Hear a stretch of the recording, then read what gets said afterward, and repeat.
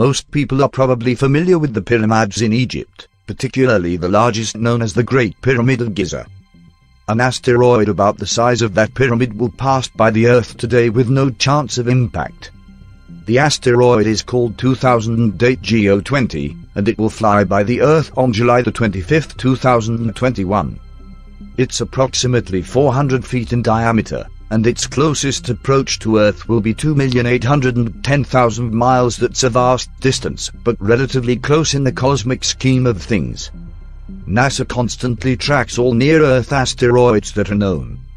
It's also always on the lookout for new and unknown asteroids that could pose a potential threat to the Earth.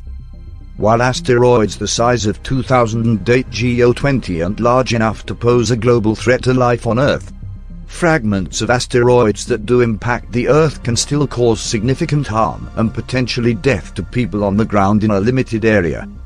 When the asteroid flies past the Earth, it will be moving at 18,000 miles per hour.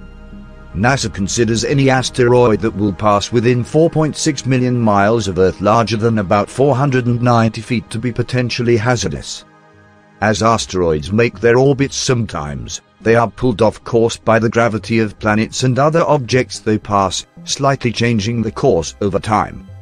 One of the fears with asteroids such as this is that while they may pass a far distance from Earth on this orbit, that could potentially pose an impact threat in the future. Asteroid 2008 GO20 passed by the Earth on August 4, 1901. That pass by the asteroid came within 806,856 miles of the planet.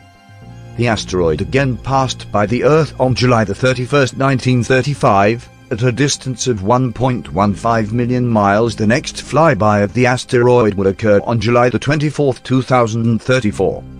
NASA predicts it will come as close as 3.1 million miles from Earth on that flyby. Be sure to leave your questions and answers in the comment section below to grow our community, and don't forget to subscribe for more videos.